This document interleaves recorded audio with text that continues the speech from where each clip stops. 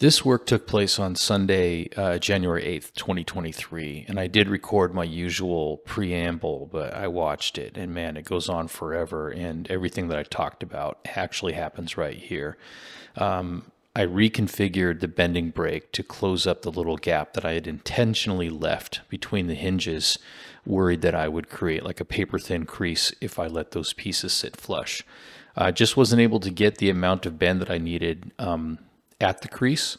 You can see me working on the right elevator here after reconfiguring it, and you can also see when I put that rib in there that now it actually fits quite nicely. In a moment here, I'll get into a more detailed explanation of that. So now that I got the bend right, putting the skeleton back together, fitting it again, making sure that I like it. This video is all about bending. I'm going to post a little time card right here to tell you where you can go if you want to see bending happening in real time.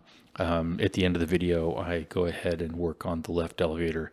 Here I'm just checking to see how well the bend turned out, and it turned out pretty good. I removed this bending brake, and I told you before that I had a gap here between these two, so when they closed it would maintain a gap in here. The gap between the two boards is about 1/4 inch when it was closed all the way.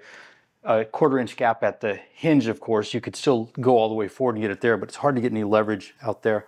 So you can tell that I basically just disassembled it really quickly, refastened the hinges so that this is flush, and then cranked on it a little bit and really reduced the amount of space between the skin and the root rib in particular.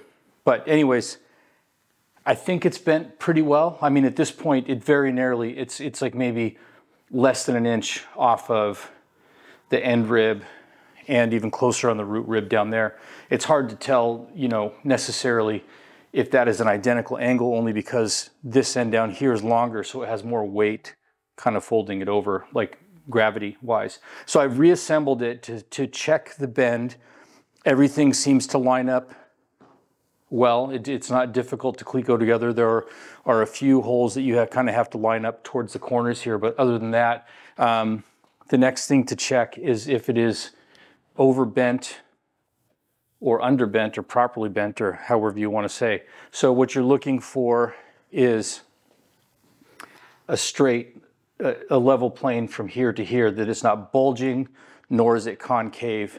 When I look at it, where did I put my ruler? When I look at it with a straight edge, which is around here somewhere,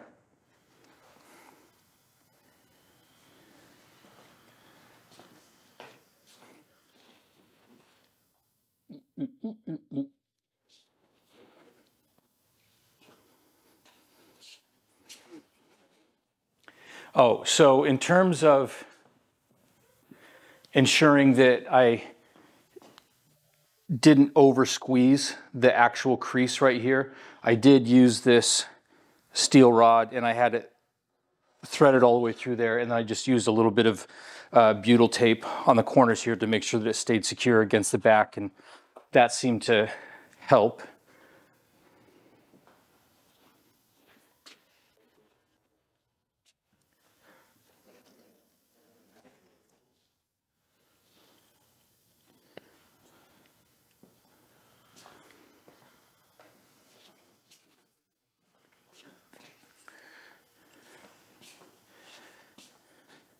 So looking at this with a straight edge, really going from the spar here back to the trailing edge, I think it's pretty good. There are a couple spots where this is not the most reliable straight edge because it's a floppy ruler, but there are a couple spots where there's a little bit of a gap underneath the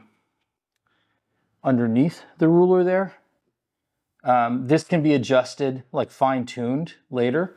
If it's overbent or underbent, it can be fine-tuned by using a little wood block and sort of tapping along here either to unbend it a little bit, or using a hand seamer or something like that, apply something with jaws applied to a wood block, and you can squeeze it down a little bit more. I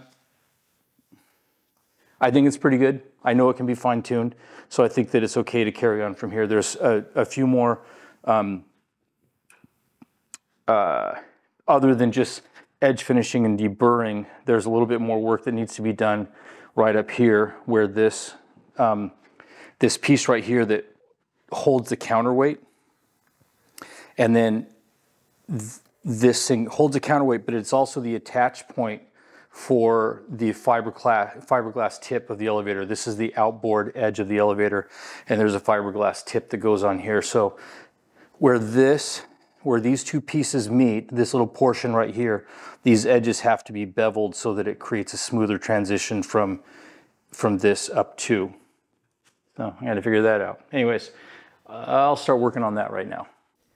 Now that I've confirmed that the bend is indeed good, it's time to take this whole assembly apart again so that I can prep the parts for priming and final assembly. At the end of the table there, you see that counterweight attach strap skin, and that's what I'm working on here. You end up with 3 layers thick between skins, this attach skin, and then, or the counterweight attached skin, and then the fiberglass itself. So you need to bevel the corner of that just to create a smooth transition. Once that was done, then I start working on edge finishing and deburring the rest of the parts of the skeleton. Dimpling note, or sorry, I have a little die grinder with a Scotch-Brite wheel on it to get into smaller spaces and just a little bit easier for edge finishing on long pieces that are maybe awkward on the big Scotch-Brite wheel. You see me over there looking at Van's Air Force, trying to figure out some sort of problem that I'm encountering, or some confusion with the plans. But once this is all done and these parts are ready to go, I find myself with a little bit of time left, so I get into the bending of the left elevator.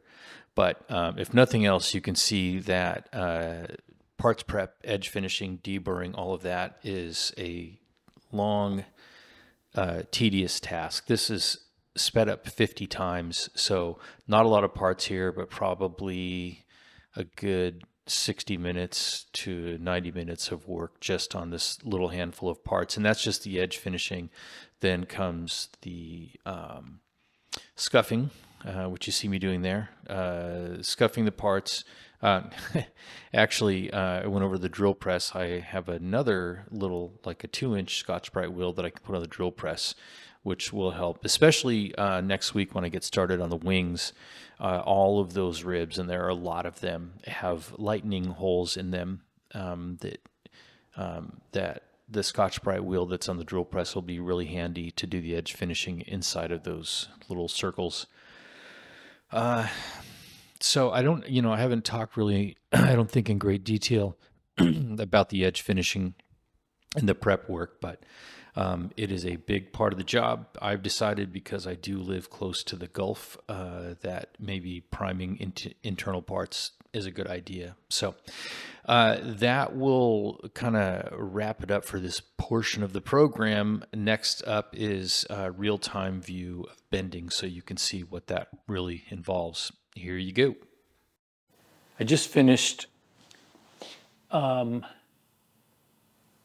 cleaning up the parts that I'm going to prime for the right elevator, and decided, since I've already got the brake mounted here, to go ahead and do the bend on the left elevator, since the stiffeners have already been riveted on.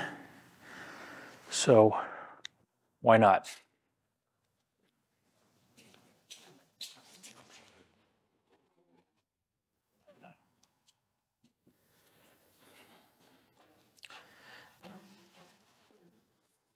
This bending process still freaks me out a little bit, but it is what it is, I guess.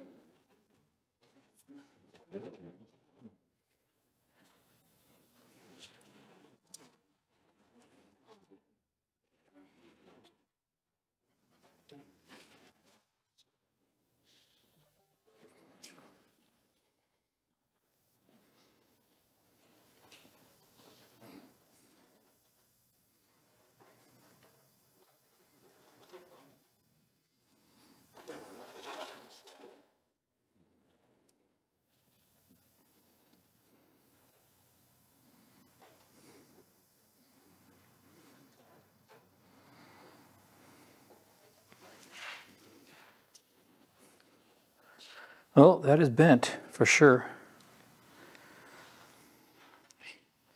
And I think that this is really close enough for government work.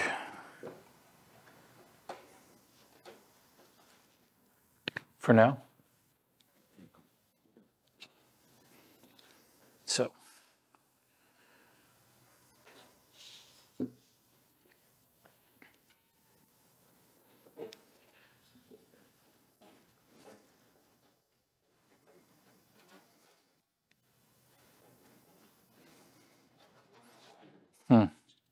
It does appear that this end here is squeezing tighter than it is down here.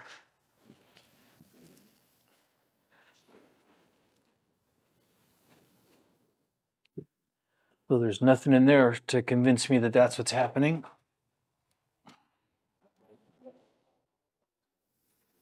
But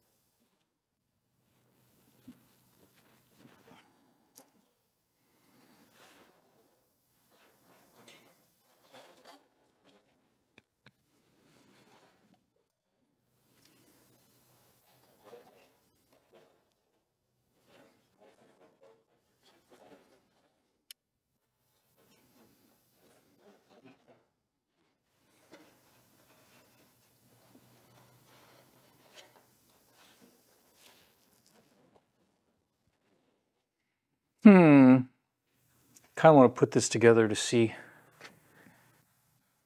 what the actual quality of that bend is.